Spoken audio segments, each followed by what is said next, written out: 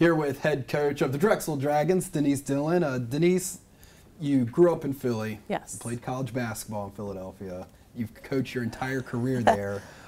Talk about your Philly roots and your favorite parts of the city. Well, I feel Philly is the best place for basketball. So I've been extremely fortunate to do all of what you said, play and continue to coach in Philadelphia. Favorite places, I would say the Loop down at Kelly Drive in West River down by the Art Museum. And then there's plenty, don't even have time to rattle off all the great restaurants and pubs in town. What makes Philly fans so passionate? Their passion for sports makes them the best fans. Their drive and desire to see teams succeed and just their competitive nature. Now you're involved with the many community outreach programs.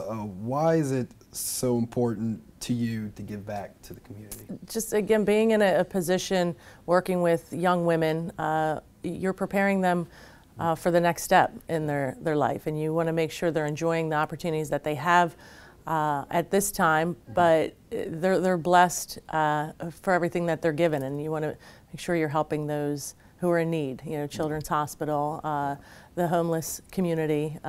Just, again, any opportunity you have and finding the time, there's nothing better and more rewarding than giving back.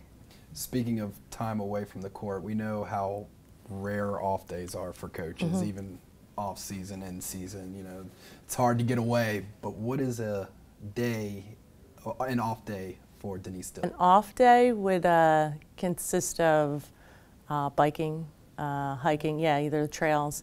At any time I can spend with family, with my nieces and nephew, so tracking them down in any sporting event that they're a part of. What's the best lesson you've learned as a coach? Best lesson as a coach, that's a good question.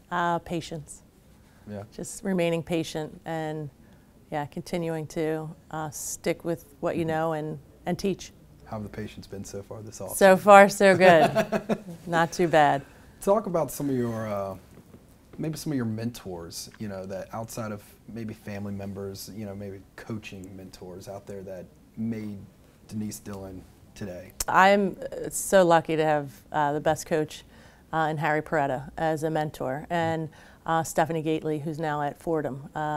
Since I was young, they've been a part of my playing career and then coaching career, and they're always willing to do anything and everything to help me continue to grow in the profession and personally. So two great people who've really helped me along the way.